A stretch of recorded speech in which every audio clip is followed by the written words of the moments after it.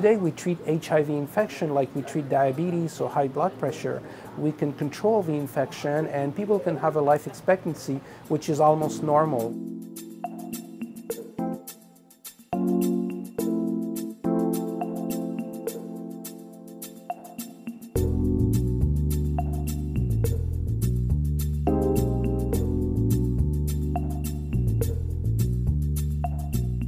There's been so many progress in terms of our knowledge of the virus, the mechanism of replication of the virus in the body.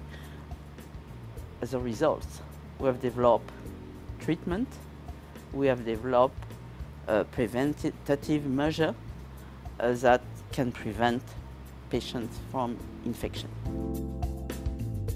AIDS is, I would say, a relic of history when we had this condition where people were extremely sick and it was like a kind of irreversible condition and people were dying. It was the end of a long cycle.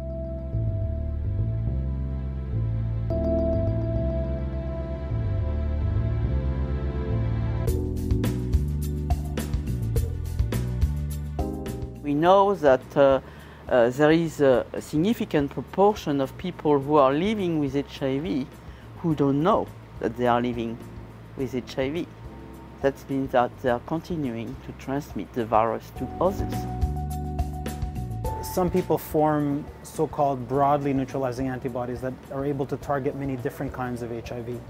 And there are marvelous researchers throughout North America and Europe, and certainly here in Canada and Quebec, that are working on these types of antibodies, trying to understand how we form them and trying to reverse engineer a vaccine that would induce these antibodies before our bodies even see HIV. We have to really work in order to improve early testing, early treatment, and to maintain the patient on treatment, which is a treatment for life.